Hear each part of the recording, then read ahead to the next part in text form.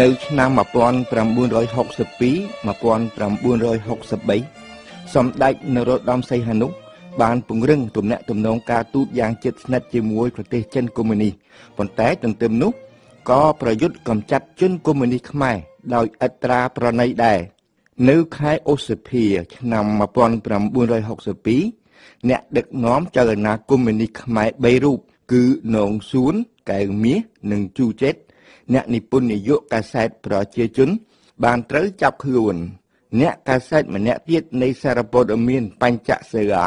ក៏បានត្រូវចាប់ខ្លួនដែរព្រោះតែបានចុះផ្សាយកំណាព្យរបស់កវីបារាំងម្នាក់នៃសតវត្សទី18ដើម្បីអំពាវនាវដល់មន្ត្រីសាលាកាត់ក្តីសុំកុំឲ្យធ្វើបាបមនុស្សតាមរបៀបសក្តិភូមិទៀតនៅឆ្នាំ1962នោះដែរមានព្រឹត្តិការណ៍ពីរដែលបញ្ជាក់ថាប្រទេសថៃក៏ដូចជាប្រទេសវៀតណាមខាងត្បូងកាន់តែគំរាមកំហែងខ្លាំងទៅទៅបូរណភាពទឹកដីនៃប្រទេសកម្ពុជាប៉ុន្តែដោយសារកម្លាំងនៃសហគមន៍អន្តរជាតិប្រទេសជិតខាងទាំងពីរពុំអាចឈានពានទឹកដីខ្មែរបន្តទៅទៀតបានឡើយនៅថ្ងៃ15មិថុនាឆ្នាំ1962ដដែលតុលាការអន្តរជាតិនៃទីក្រុងរ៉ាអេបានកាត់ក្តីរឿងព្រះវិហារឲ្យខ្មែរឈ្នះប៉ុន្តែនៅថ្ងៃ2តុលាឆ្នាំ1962អ្នកតំណាងថៃនៅអង្គការសហប្រជាជាតិបានទាមទារយកទឹកដីខេត្តបាត់ដំបងកំពង់ធំនិងសៀមរាបពីខ្មែរហើយ23ថ្ងៃបន្ទាប់មកយន្តហោះប្រទេសវៀតណាមខាងត្បូងបានទម្លាក់គ្រាប់បែកទៅលើភូមិខ្មែរជាច្រើននៅតាមជាយដែនព្រោះកងទ័ពវៀតកុងប្រមាណ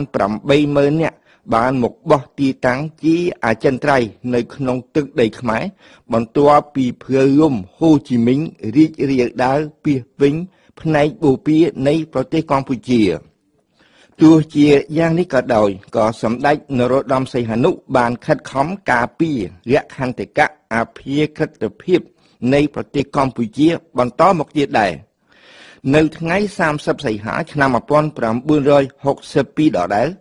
សម្ដេចនរោត្តមសីហនុបានផ្ញើសារលិខិតទៅប្រមុខរដ្ឋ12ប្រទេសដើម្បីស្នើសុំឲ្យទទួលស្គាល់និងធានាអភិក្រិតភាពនិងបូរណភាពដែនដីខ្មែរប្រទេសបារាំងប្រទេសចិនសហភាពសូវៀតនិងប្រទេសវៀតណាមខាងជើងបានសម្ដែងការគាំទ្ររបស់គេយ៉ាងពេញទំហឹងចំពោះសេចក្តីស្នើសុំនេះសូមបញ្ជាក់ថាគឺនៅបណ្ដាឆ្នាំ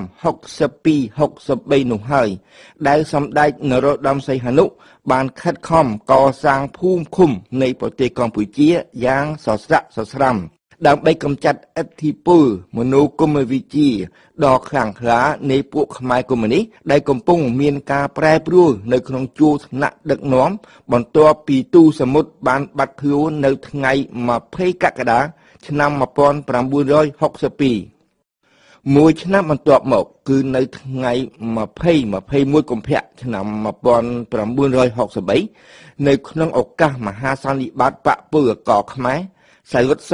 ដែលក្រោយមកមានឈ្មោះថាប៉ុល ពតបានត្រូវតែងតាំងជាអគ្គលេខាធិការបកដោយគ្មានការបោះឆ្នោតតាមការពិតនេះជារឿងមួយពោពេញទៅដោយអាចកំបាំងព្រោះថាតាមលំនាំរឿងគឺសភឹមទេដែលត្រូវទទួលមុខតំណែងនេះ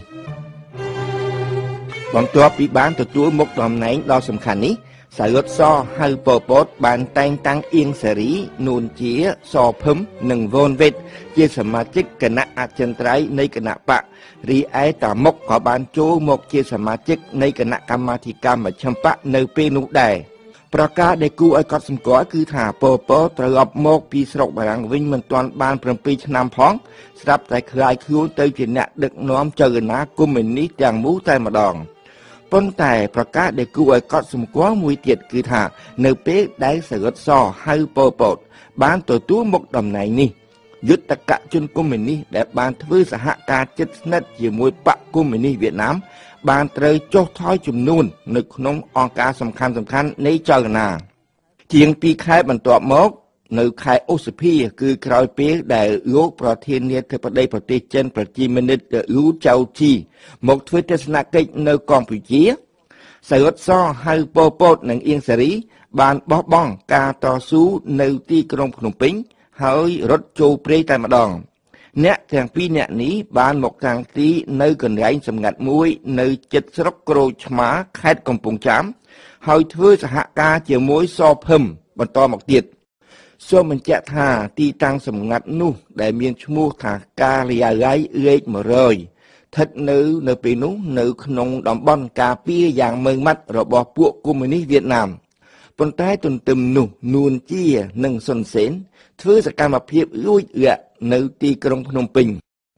គឺនៅពេលនោះហើយដែលក្រុមយកព័ត៌មានសម្ងាត់របស់ឧត្តមសេនីយ៍យួនណុលរិះរកមធ្យោបាយកាត់ផ្តាច់បណ្ដាញសំខាន់នៃពួកកុម្មុយនីសនៅក្នុងចំណោមបញ្ហាជនសំខាន់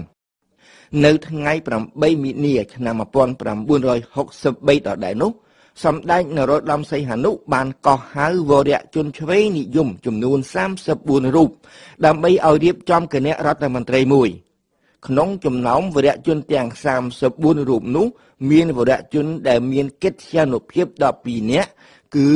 គៀតឈុនកេងវ៉ាន់ស័កខៀវសំផនទេពឈីវខេងហ៊ូនឹមហ៊ូយុនចៅសេងសយុទ្ធសអៀងសារីសុនសេនជួនប្រសិទ្ធអុកសគុណប៉ុន្តែដោយដឹងថាជាអន្ទាក់មួយប្រកបដោយគ្រោះថ្នាក់អ្នកទាំង34រូបនោះមិនព្រមទទួលយល់ព្រមជាដាច់ខាតប៉ុន្តែទោះជាយ៉ាងនេះក្តីក៏វរៈជនឆ្វេងនិយមមួយចំនួនស្ថិតនៅក្នុងរដ្ឋាភិបាលសម្ដេចនរោត្តមសីហនុស្រេចបាត់ទៅហើយដូចជាលោកហ៊ូយុនជាដើមទន្ទឹមគ្នានឹងបញ្ហានេះដែរវិទ្យុខ្មែរសេរីនៅប្រទេសថៃនិងប្រទេសវៀតណាមខាងត្បូងបានថ្កោលទោសសម្ដេចនរោត្តមសីហនុដោយគ្មានសំចៃសូមបញ្ជាក់ថាគឺនៅឆ្នាំ1963នោះហើយព្រោះគឺនៅថ្ងៃ1វិច្ឆិកាដែលមានរដ្ឋប្រហារមួយនៅប្រទេសវៀតណាមខាងត្បូងមួយថ្ងៃក្រោយរដ្ឋប្រហារនោះប្រធានាធិបតីង៉ូឌីនយៀមនិងប្អូនឈ្មោះង៉ូឌីនញូបានត្រូវគេសម្លាប់ចោល